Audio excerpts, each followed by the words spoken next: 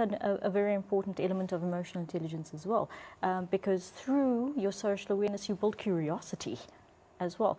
How important have you found curiosity in a person to be in business? Well, I think it is one of the key tools that leads to innovation, because in order for a person to be innovative and to come up with this distinctive value propositions, you need to ask questions. You need to not settle for this is enough. No, if you are to stay relevant, you need to go out there, do research, ask questions.